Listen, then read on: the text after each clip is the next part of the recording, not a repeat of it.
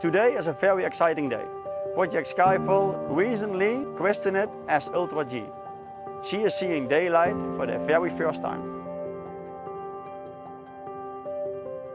With great precision, we took her out of the shed.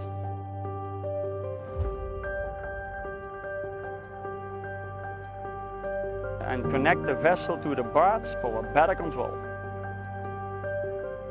With 2 tugboats, we push her to the quay between shed number 10 and shed number 1 from the Heesen shipyard.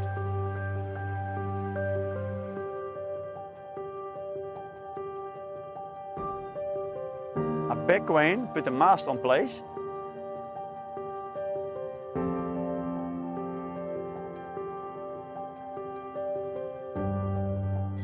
And now we can see for the very first time Ultra G in her total design.